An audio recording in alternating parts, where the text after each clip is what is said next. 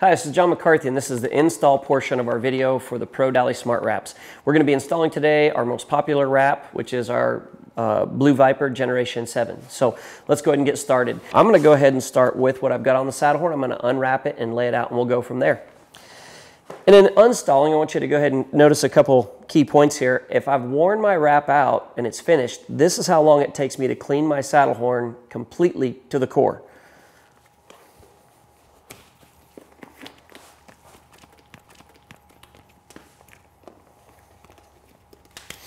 And I've got my rubber off my saddle horn. So it's really quick. You're in a roping and you destroy it. It's getting cut underneath. The rope's starting to get underneath the rubber. It's time to change the thing. It's already saved you enough on your ropes to get the thing replaced.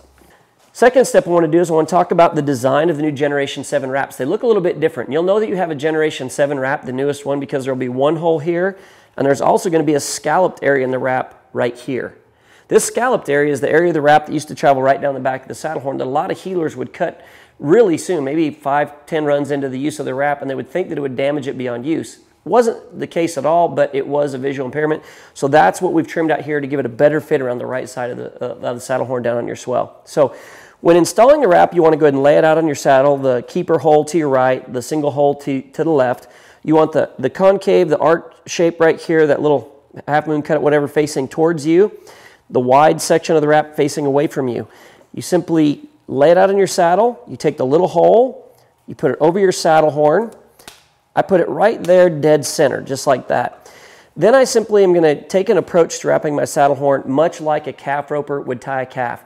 My left hand is going to do what? It's going to hold, hold, hold. My right hand is going to wrap, hold, wrap, hold, wrap, hold until I finish off the wrap. So if you take that approach to putting on your saddle horn wrap versus trying to use two hands, free hands, it'll be much more successful. I'm sure everybody who's ever watched calf roping could imagine if you weren't able to hold the left legs with your left hand and wrap with your right, how hard it would be to tie a calf. It's equally as hard to put on a saddle horn wrap if you try to use two hands. So I start by just taking the wrap here in my right hand, I fold it towards myself, I come around the left side of the saddle horn and I place my thumb on it. I go around the front of the saddle horn, I get to twist out, and I always stretch a little bit and then wrap.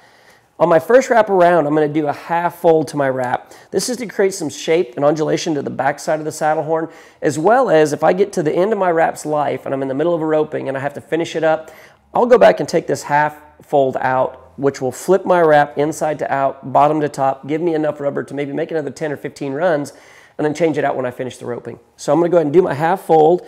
And on my heel saddles especially, I put it down in the lower 1/3 of the saddle horn. And on this left side, it creates a little bit of a trough there at the base of the left horn, which I lay my rope in as I start my dally, and I tend to get a better bite, I feel, from doing that. I continue to work to twist out the end. I continue to stretch and then wrap, stretch and then wrap, move my thumb and then put my thumb back up to hold it. Again, my left hand is doing nothing but holding it. It's just like tying a calf. You stretch and do everything with your right hand, and then you do everything else with your left. This wide section of my wrap is now starting to show up on my saddle horn, and it's starting to seal off the saddle horn. And you notice here when we come around, this wide lip goes all the way down on the swell, a complete seal all the way around. When you're using this wrap, if you get to the point where you've worn this area completely out and sawed it off, it's time to change the wrap out. Don't try to make the wrap last longer than it should. Like I said, I guarantee money back that each one of these wraps will save you a minimum of one rope. If I save you at least one rope, in most cases, I'm not going to joke, it's 3 to 5 ropes sometimes.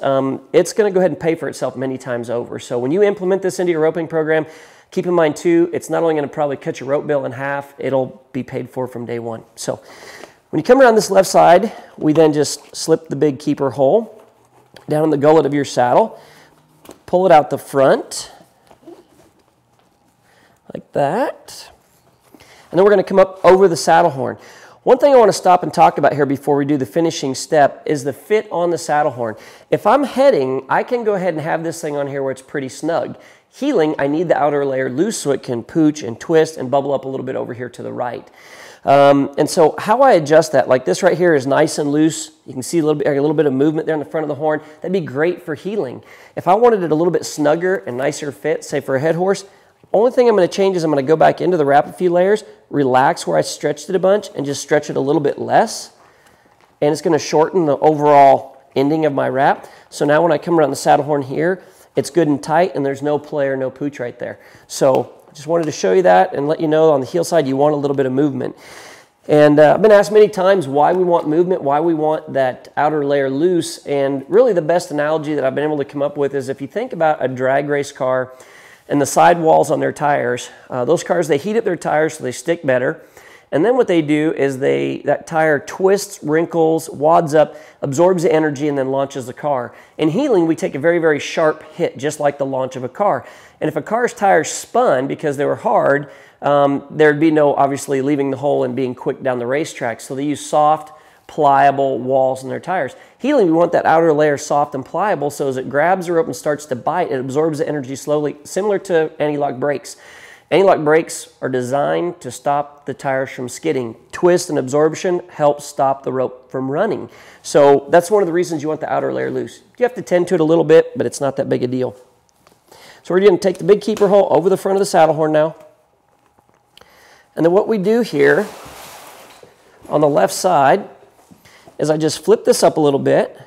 I take my lower lip here, I pull it up, kind of like that. I hold it with my right thumb. And what I'm going to do here is I'm going to pull out away from the saddle horn, just like this, until it comes over that lip. I'm not going to pull downward. Once I get it over that lip, I'm just going to lay it down. It's going to seal off the entire left-hand side of my saddle horn. The right side, I'm going to pull away from the horn, get it laying down flush, and that would finish off my saddle horn. I'd be ready to go rope right there. Okay? Again, one thing I want to talk about is the coming over the front. I'm going to back up here. We're going to take this off, unspin it, and you're going to see again how we're going to do this. Get all the twists out of our wrap. I'm going to do this all at one stage now. Concave area is facing towards me, wide lips facing away. Two soft green bands, blue over the top of the horn. I fold it towards me, come around with my left thumb. You can see my thumb working here. A little stretch and a wrap. Do my half twist, put it down low. And really all I'm doing is moving my thumb down and going past my thumb, putting my thumb back up to hold it. I never let go with my left hand. Just like a calf rope or tie a calf. If you take two hands and try to make it happen, it will be quite the ordeal. We're going to go ahead and come out the front. When we come out the front, I purposely wrap this a little tight because what I wanted to show you is this. If you wrap it and it's too long, it's going to come up past the front of this lip and it's going to go easily over the horn, but it's not going to finish off well. So we want this lip down here close, about right there. So I'm about 2 inches too long. And again, how I adjust that is not here at the end, but we'll go back in the wrap, relax it just a little bit, do the whole exact same process, but in the process, I'm going to stretch it just a little bit less. It'll take you a couple times to find out how it fits into your saddle. It'll take you more than a couple times if you try to use two hands. So now I'm going to come around here, seal it off again. I'm going to go down through the gullet, pull it out the front. Now when I come up here on this one, notice I'm right there. I'm just a hair bit long in the front of that lip. Not much, just a tiny bit. So I'm going to go ahead and go back, just relax, ½ inch, somewhere in here, right about here. Relax that a little bit, and then rewrap my horn. And this will finish it off. Give me a perfect fit this time. And usually after you do your own saddle horn, I could have done this correctly the first time if I'd wanted to, but I'm just trying to show a couple of different things. When you get it down through the gullet, pull it out a little bit, relax it back, go over the top of your saddle horn. Halfway down, we're going to flip it up. And again, we're going to take this lip right here on the left, pull it up, we're going to pull out and over that lip. It's a lot easier to do when it's laying on the ground, or actually I do it a lot of times on my horse. Lay that down, seal it off, and now I'm ready to go rope. One of the good tricks to keep track, just make sure it's done just right for heeling, is if you push with your thumb like this, you should be able to get a bubble in here if you're going to heel. It should be loose. And the other thing that's most important about this product, you have to understand, is when we design this product, the temperature range of it is much higher than inner tube rubber. And so with that being said, every company waxes their ropes. And when wax creates heat, it melts. Wax is a lubricant. They put it on the bottom of skis, they put it on the bottom of a lot of things, make oil to make them go faster. So the initial wax you have on your rope that seals the crowns, keeps them from absorbing too much humidity and getting a different feel to them, Before you start roping on our product, or any product for that matter, if you build up your loop and your spoke, and wherever your right hand is on your spoke, put that area underneath your foot in good dry dirt under the toe of your boot, saw it back and forth, and work your way down through the rest of those coils. It's not fuzziness that we're looking for. We want that friction to create some heat under our boot in that dirt to get that excess wax off. So you're dragging around behind your horse on top of the ground where it's bouncing around getting fuzzy, doesn't do the trick. And if it's hot outside, you may have done that to your rope originally and it's sitting in your truck for 2 or 3 weeks, you pull it out, it's tacky feeling again. Make sure you take a handful of dirt and rub that area, you dally down again, get that excess wax off your rope. That is going to make your rope move in times that it never would have moved if it was cleaned off. So that's real, real important. If you get any questions on the install of this, watch it again. If not, contact us at our 800 number, which you'll find on our website at ropesmart.com, and we'll be glad to walk you through it if we need to, right over the phone. So we'd like to thank you for your time today. Hope you enjoy the install video. There's also the product video you can watch as well. Hope to see you down the road. And in the meantime, we hope you're roping smart.